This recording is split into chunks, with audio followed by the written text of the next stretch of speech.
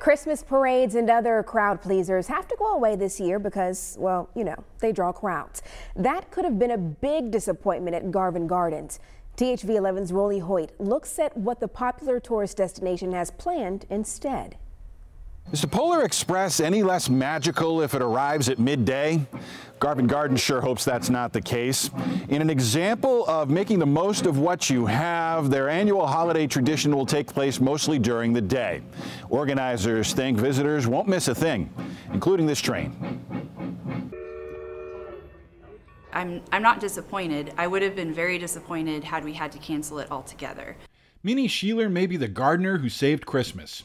The traditional light display in Garvan Gardens draws tourist traffic jams to hot springs, but we can't have crowds this year, so they scrapped after-dark plans, and Sheeler helped direct natural designs that shine during the day. We are still able to keep people safe in this time of the pandemic and allow them to have this tradition in a little bit of a different venue.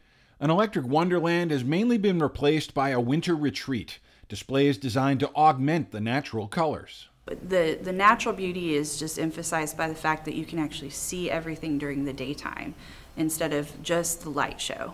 The daytime switch isn't such a risky bet. This place is a year-round draw and not dependent on the holidays, but they knew they needed to hang on to some traditions. We've been able to keep some of those classics and some of those things that people have come to expect and love. So fear not a trove of fuzzy camera phone photos. This season, the gardens might be just the way to stop and smell the flowers and the hot cocoa. This is a great solution for us, and I hope also for the families that choose to visit us this winter. In Hot Springs, Rolly Hoyt, THV 11 News. All right, so those daytime hours will be from 10 a.m. with the last admission at 5. The idea here is that the same number of people will spread out over 7 hours instead of 4 hours after dark.